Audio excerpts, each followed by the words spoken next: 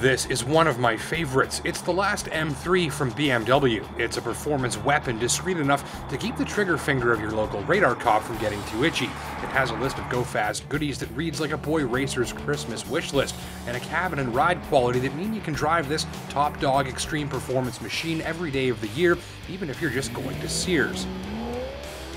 As a performance car with the ability to put on a performance, a show if you will, this was about as good as it got. The way this M3 made you feel, the soundtrack, the theater, and the performance that it puts on are all virtually unbeatable. That's because of how the steering was tuned and the lightweight, high-energy, big precision feel dialed into it, the lightning-fast gear changes, and of course because of this, a 4-liter, 414-horsepower, hand-built, high-strung V8 engine which sings a glorious song as it winds to its 8,300 RPM redline.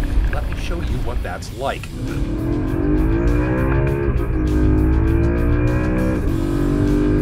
So that was the last generation BMW M3 Coupe. You could get a sedan or a convertible as well, and all of those have just been replaced by this all-new generation model. Same premise really, top-notch, top-dog, top-dollar performance car, and two-door versions of it are now called the M4. Let's take a closer look.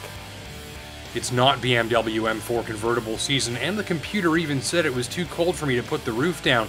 But many Canadian shoppers are demanding performance coupes and convertibles that don't need to be stored in winter, and this is one of them.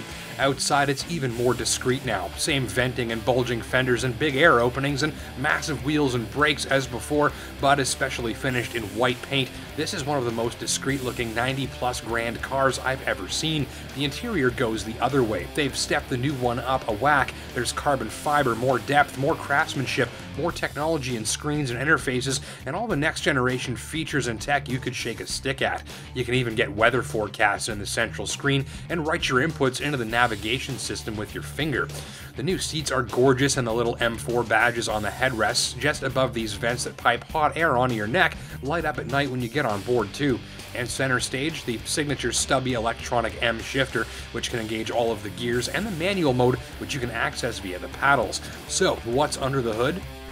The engine in that last M3 was just the craziest. The little strung-out V8 would rev endlessly, sounded gorgeous in the most raw and mechanical way possible, and put on a hell of a show when you clicked away on the shift paddles that kept the massive red line within striking distance at all times. I loved it. And now this new engine is a lot different. In a way, it gets back to the car's roots. It's a straight 6, which used to be the norm for years, but this one is, well, very twin turbocharged, lots of boost. You get 425 horsepower and way more torque than that old V8 too, and all of that with better mileage and less emissions. It's a completely different character for the car. It revs less, there's more power everywhere, and more torque the instant you put your foot down. It feels different and sounds different, and makes the M4 a bit of a different car. Different because screaming furious revs have been benched in favor of monster low-end torque. Put your boot down and you can hear the twin intercooled turbochargers hissing into action as the exhaust note deepens and the M4 surges along alarmingly quick right now. The 3-liter engine is smooth, very potent, and still kicks the rear tires loose when you click for an upshift in the transmission's high-performance shifting mode, engaged by the little M button on the steering wheel, alongside numerous other go-fast system calibrations. The anticipation and rising action that characterized that high-strung V8 in the old car take a back seat here. The new engine is more urgent. More of the action happens at much lower revs after a whiff of turbo lag. The acceleration might make you wonder if there's a rocket thruster sticking out of the back. It's torquier, faster, more responsive across more of its revs, and better on fuel too. On paper, it's a better engine.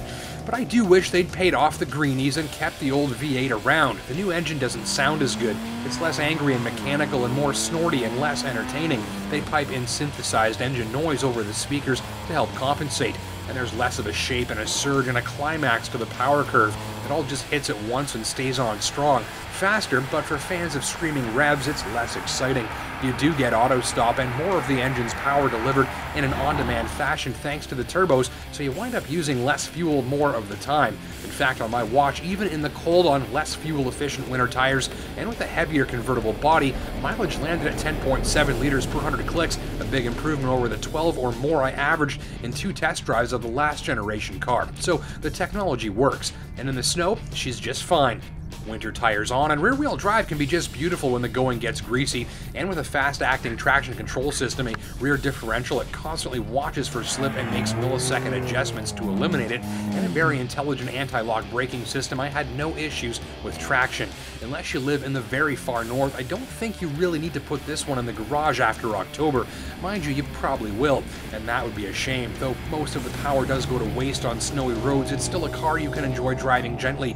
There's a great big Harman Kardon stereo. The responsiveness dialed into the brakes and steering here is pleasing indeed, just like the last car, even when you're not in a hurry. And when you don't have the M mode turned on, the M4 is happy to quiet down, be gentle, and play nice. For all the power and grip and performance, it's an easy car to drive peacefully when required.